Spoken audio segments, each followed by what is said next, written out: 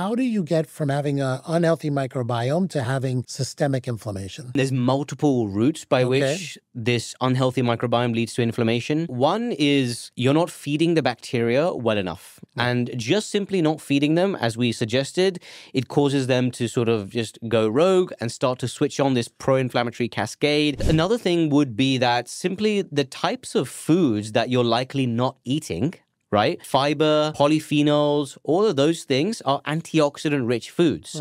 So those types of foods are directly driving down inflammation in routes beyond the microbiome as well. Gut-liver axis, gut-immune axis, gut-hormone axis. Also, the third thing would be if you're not taking care of those good bacterial species, you get the equilibrium is shifted.